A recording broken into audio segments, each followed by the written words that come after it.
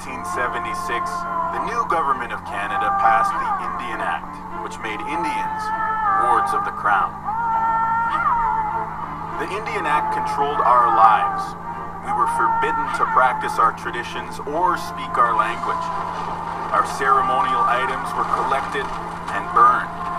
We weren't allowed to leave the reserve without a pass, and we couldn't go to university unless we gave up our Indian status. Indians were forced from their land and given tiny little spaces called reserves, which were controlled by government agents. We were supposed to live out of the way of the settlers who took our land.